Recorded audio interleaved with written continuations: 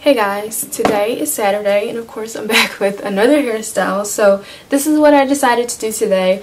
I saw in the comments on one of my videos that someone asked me to do a style that's more half up and half down, and my hair isn't that long, so for my length I thought this was kind of cute. I basically just flat twisted the top to like the back and just pinned it.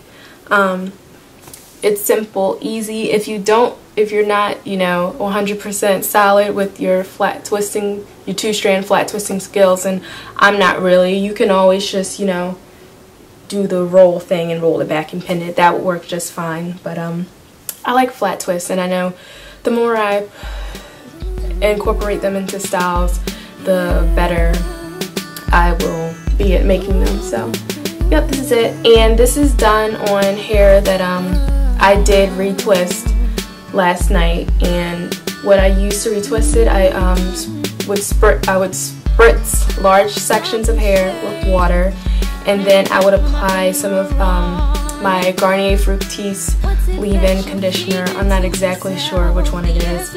I'll talk about that whole process later though, because a lot of you have been asking me what type of products I use to moisturize my hair, so that's one of them, but I'll make a separate video and talk about that more in depth. But yeah, this is the style I came up with today, and I think it's starting to come loose, but you could also make it into a puff like that, or twist it,